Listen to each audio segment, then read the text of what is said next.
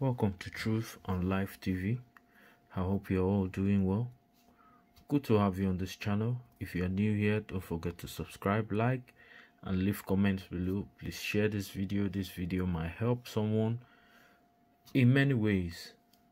So today, I've come to give you a video on how God speaks to us. Actually today is going to be about 11 ways in which God speaks to us. 11 ways in which God speaks to us. Basically, you will need to develop a pattern with which God speaks.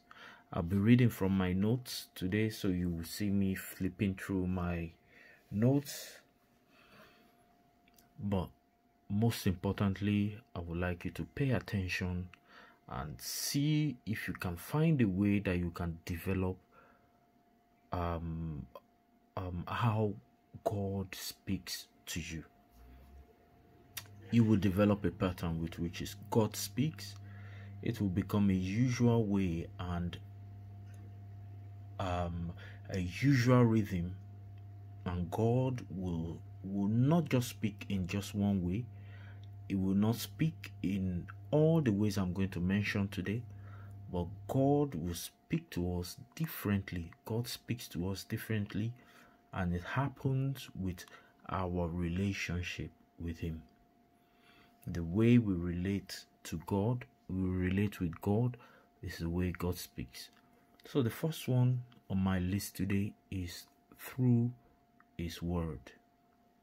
I can tell you that studying God's Word is one of the best ways that God speaks.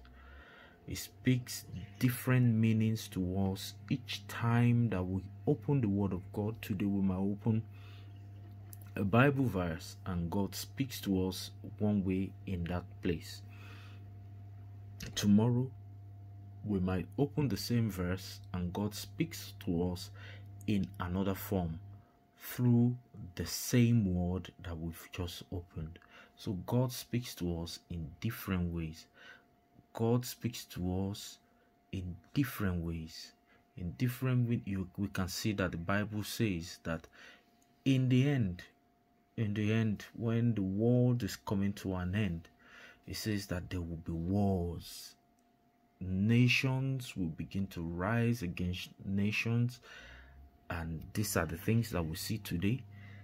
Today we see Russia against Ukraine. Today we see Israel and Palestine.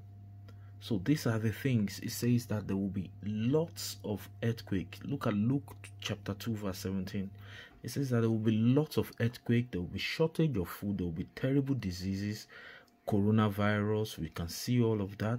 And it says that in Matthew 24 verse 12, it says that there will be increase in lawlessness.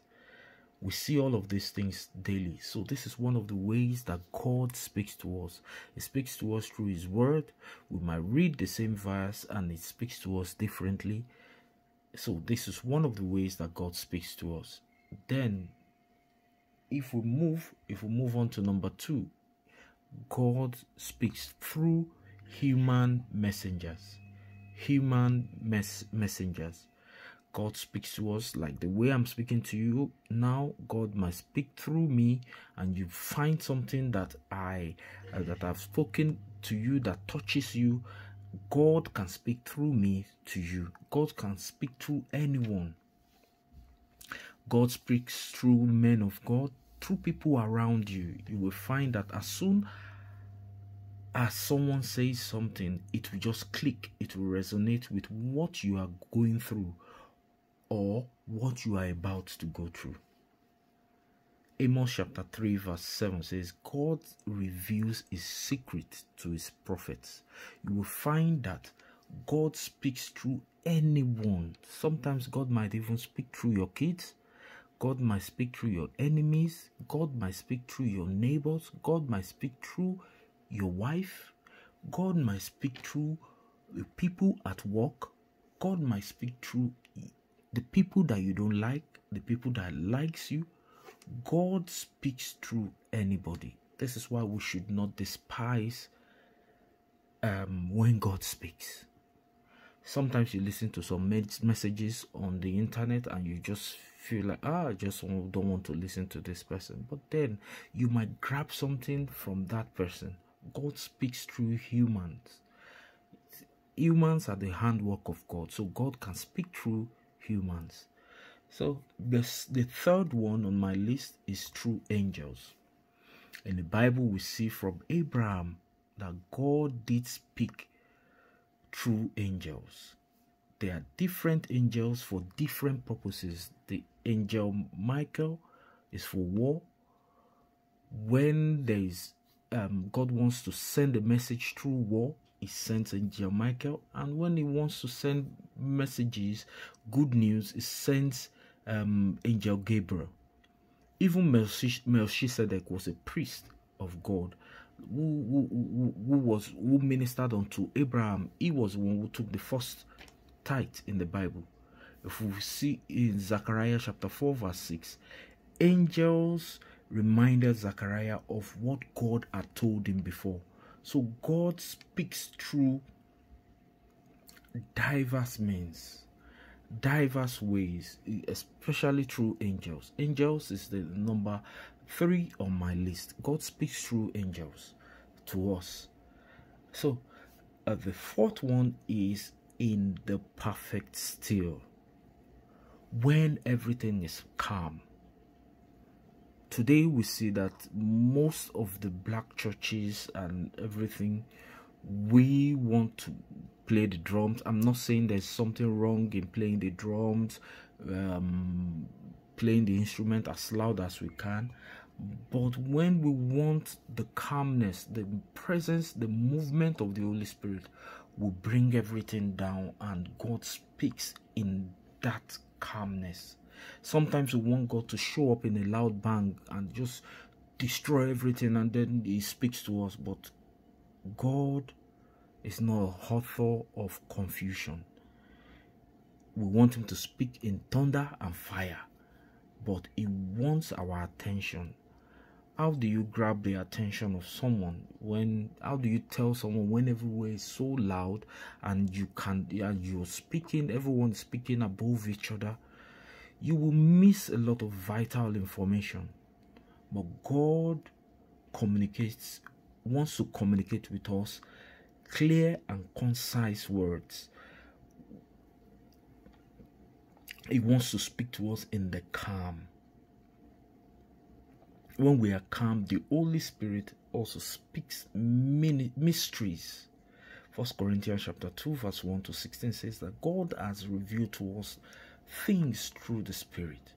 He searches the deep things we cannot reach. For God to show us the deep things that we cannot reach, it needs that calmness. It needs that peace. It needs that peace and calmness. In fact, it will speak. We need to develop that quietness. Quietness. We need to keep still after prayer or before prayer or even without prayer. We need to be calm, and God may speak. In fact, he will speak if we yearn for him. The number 5th one is prophetic acts. When prophets do things that we think are not approved by us, God speaks in such ways. Sometimes we see a lot of prophets on the internet these days. They show a mystery and different things that we just think that, is God really here? But remember, God asked the prophet Hosea to marry a prostitute. And I'm not saying that now that a prophet that marries a prostitute, but remember, in that time, God asked Hosea to marry a prostitute. Why? He said that so that he wants to show us, to tell us how we have strayed away from him, and that if we seek him again, we will find well-being in renewed relationship with God. Hence, my followers, if you see a man of God behave in any way that you think is not right, please don't criticize them, but ask God, what is the lesson here? Don't miss the voice of God in the distraction that has occurred around the world. There is a lot of things going on around the world. Even if you look at the Bible says that even Ezekiel in the Bible pulled. He pulled. It did. So most of the prophets did a lot of things that were distracting, but it was for a purpose. It was for a purpose. So God speaks through prophetic acts, different acts that you might see that is strange, but God is speaking through those things. So I'm moving on to the sixth one now. The sixth one is through visions. This happens when you are awake. It's different from daydreams. Genesis 15 verse 1 says, after these things, the word of God came to Abraham in a vision. Things happen when you are awake, not when you are asleep. This is visions. John in Revelations saw visions of what is to come. At that moment, he was awake, and everything around him seems to pause. He was no longer aware of his surroundings. The Bible says in the last days, in Acts chapter 2 verse 17, your sons and daughters will prophesy. Your young men will see visions. Visions is one of the ways that God speaks. Visions. Visions is one of the ways that God speaks. And the next one is through dreams. This one is a powerful one. Be careful of your dreams when you sleep. This is a powerful one. It tells what is about to happen and what is about to happen and what has happened and how you can overcome it. If you are the type that you sleep and you dream and you forget your dreams, there are some videos that I have made on this channel on how to remember your dreams, how not to forget your dreams. You need to go through that video. Go through that video. Your dreams are powerful. Your dreams says a lot. Your dreams is a way that God shows you. It shows us even whether we are a believer or we are not a believer. God shows us a lot of things through dreams. Through dreams. Remember that Joseph was a dreamer. His brothers dreamt, he saw all those things that were to come, and they came to pass. And he also was one who interpreted dreams. So God speaks to us through dreams. So the number 8 one, I'm just rushing through this so I don't make this video too long for us. Number 8 way is directly from God. This is fire, the most desirable. Numbers chapter 12 verse 8, he said, I will speak to him mouth to mouth. Meaning that God speaks to us and we can speak back to him and we can have a meaningful conversation with God. This is one that everyone yearns for. But it's not to say that this is the best of them all. In every way, God has his own method of speaking to us all. Remember, Samuel even had the voice of God, but yet he did not recognize it. He had to run down to Eli quite a number of times before Eli now told him that it was God. So we need to develop that relationship with God, for him to speak directly, and when he speaks, for us to know that it is God speaking to us. It is so that we will know that it is God speaking to us. It is different from the voice that we hear in our head. People still hear God speak today, and it is very, very audible. And we can also hear him in our inner voice. He speaks in our minds. And most people struggle to know if it is the voice of God or it is our own voice. You will be able to master the voice of God with time, with our walk with God, and when we desire to know God, when we desire to hear from him, and then the sensitivity to hear from God. With time, we'll master the desire and the sensitivity to hear from him. The number ninth one is intuition. Intuition, this one is the one that the thoughts that comes into your mind. This is how we sometimes say, oh, the Holy Spirit told me to do this. It is built naturally into man. You will know when the Holy Spirit speaks to you. We need to develop the habit of fellowship with the Holy Spirit. He is with us and wants to fellowship with us.